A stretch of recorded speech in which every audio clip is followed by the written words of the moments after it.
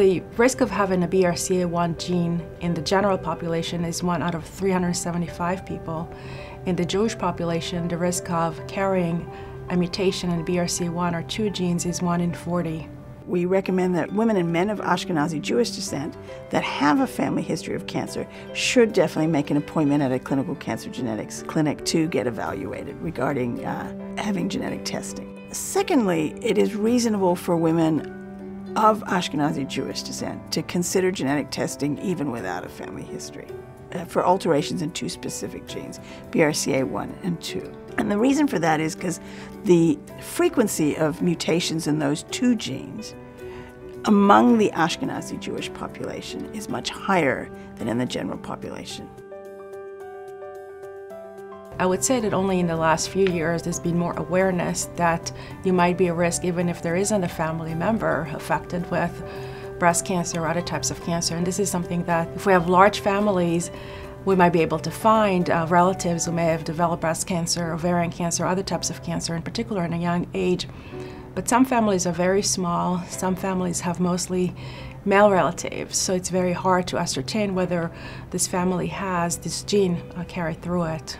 If you've got a family history of breast cancer that's concerning, or maybe you were diagnosed with a cancer earlier in life, and you want to look into the genetics, see if there's some identifiable change that might affect treatment decisions and could actually affect what your family members do, we want you to see a genetic counselor. The testing has many ins and outs that need to be considered, and you need the expertise of somebody that's done a lot of this to avoid confusion. So get in to see a genetic counselor, generally found at your neighborhood breast center.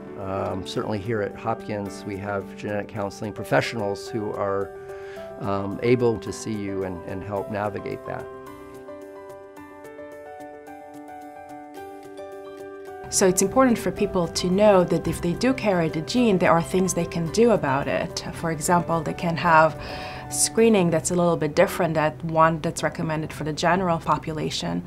They can have preventive surgeries. They can be screened for cancer that we do not usually screen for, such as pancreatic cancer. So I think it is important for the population to understand what the risks are in general and then what the risks are more specific for individual families.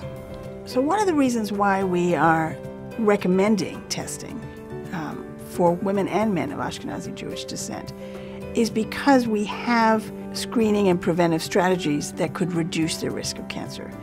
The goal here, particularly in individuals who are cancer-free, is to either pick up a cancer earlier than would with conventional screening or reduce the risk of them getting cancer while maintaining their quality of life.